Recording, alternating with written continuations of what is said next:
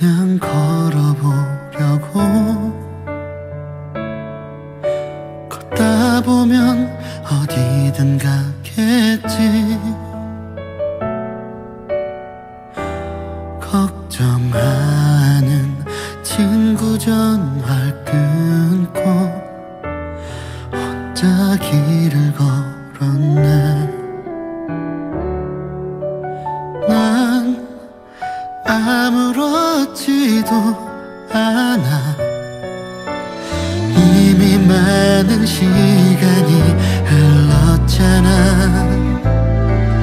너무 아픈 인연을 지나 이제 너무 익숙해졌네. 다시 누군가의 마음이 될까. 따뜻히 추억할 영원히 함께할 사람.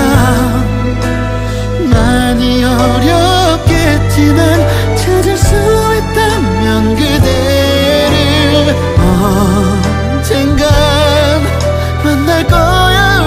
우리 둘 그때처럼.